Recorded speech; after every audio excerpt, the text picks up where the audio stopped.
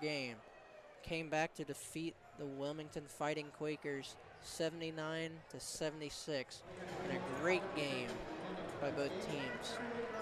Obviously the big shot there coming from Cheney Zolman as it was 76-73 Wilmington. Did a little pick and pop with Blake Bonin, and Zolman made the three-pointer and got fouled from Peyton Smith and made the free throw. And Wilmington obviously going back with Mansfield. He had a charge there. Great take by Kenneth Stalling, and two good free throws by Bonin, and just Wilmington just couldn't make the three-pointer. Now Earlham is celebrating here.